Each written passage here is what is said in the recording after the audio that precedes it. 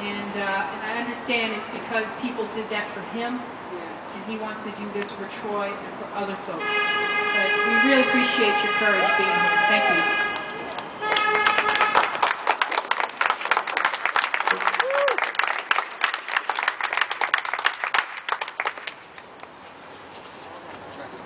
Suck it up because there was a time when human beings stood up for me, and they made it possible. But let me begin by saying thanks to the Troy Davis family who have stood strong. Somewhere I read what Dr. King said, truth forever on the scaffold, wrong forever on the throne.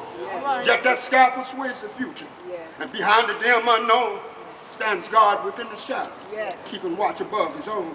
So I stand with you all today, and I say to you all, Amnesty International and all the other groups who have made it possible for Troy Davis to continue to live. It's a great feeling that I feel that comes through me when I come here. As I see my mother, and I see the people that try to help me. As I stand here with you all today, I'm not just a former person that was on death row. I'm a murder victim family member as well. I can remember when I was on California death row, my beloved little town, Lake Providence, Louisiana. When I was on death row, my mother wrote me a letter, and my brother became the police officer of that town. And she wrote and said, your uncle was murdered that raised you. And she said, we just want justice, not revenge and retaliation. And I understand now how my mother felt not only losing her brother, but had a young son who went to jail when he was 18 years old. He was 30-something when he got out. I understand it all. So today, when I stand with you all, I stand with you with a determination that won't quit. Because when I went to death row in California, it was young children, 16 and 17 years old. He said, Shujaa, we're going to make a difference. And we're going to get you out. And I said to myself on my way to death row, scheduled to die, see, December the 8th in California gas chamber. I said, what can some young children do against the power of the state? My friends who are here today, here I stand wounded by the blows of capital punishment, but not slain. So I rise tonight to fight with you all. I never thought that I would see this day, but those young students made it possible. I'm not just thankful for them getting me out. I'm thankful for being here so I can continue to fight to end the death penalty itself. Somewhere I read, it is not the best of things that is so important.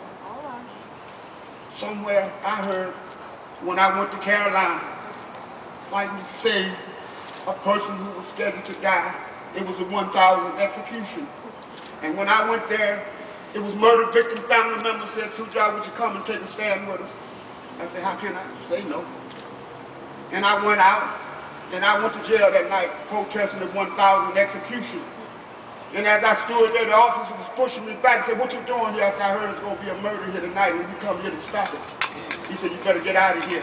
I refused. He pushed me, and I went to the ground. Next thing you know, I was in jail. The next morning, I got out of jail and went on to South Carolina. I didn't stop in North. I went on to South Carolina and protested another execution. And there, I heard some of the most profound words that will be with me the rest of my days. It was a death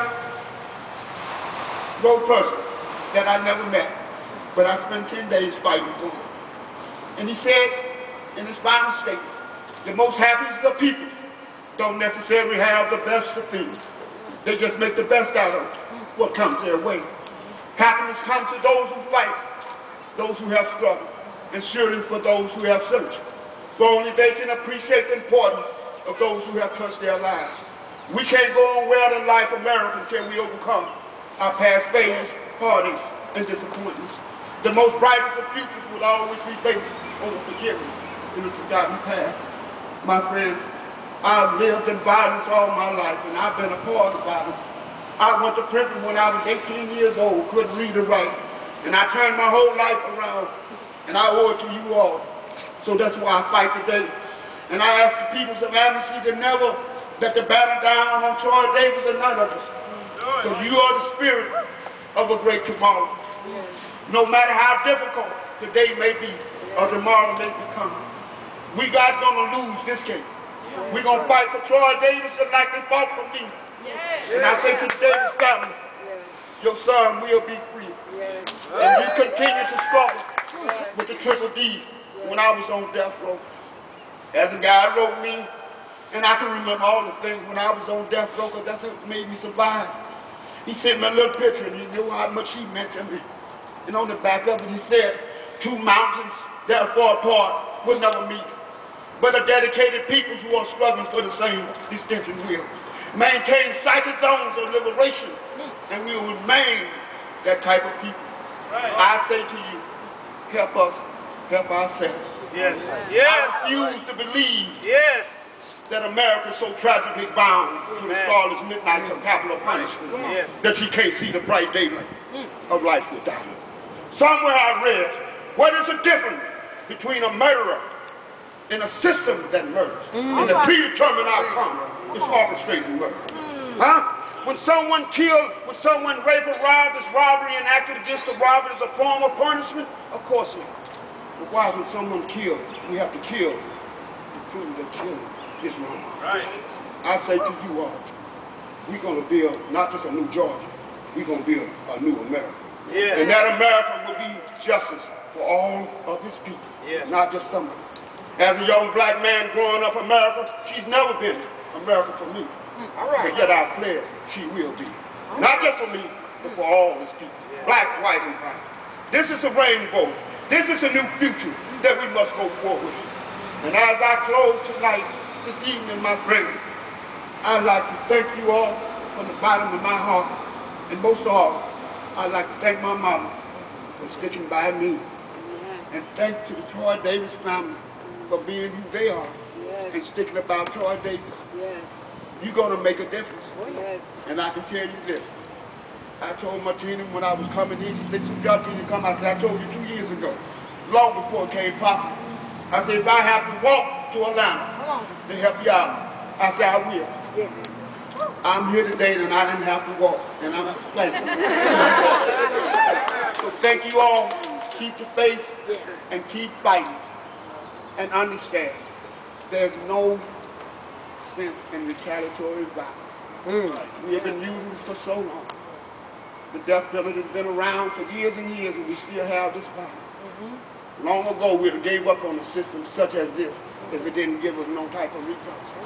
We are only continuing to perpetuate the whole cycle of violence. So as a former death row survivor, as a man who spent 15 years of his life in prison, and as a murder victim family member, I say to you, don't stoop below the environment to make it right. And I have been below the environment in my lifetime, but never again should I stoop below the environment to make it right. I'm going to do everything above, upon the board. And I want you all to join us in that beautiful fight. Thank you, Anderson. Thank you, ACLU, and all of my wonderful friends. As King would say, all the great pilots of this movement have made a great difference. But without the ground crew, that plane couldn't land. So I want to thank these people who are here today that are going to save Troy Davis. Long live the spirit to save Troy Davis.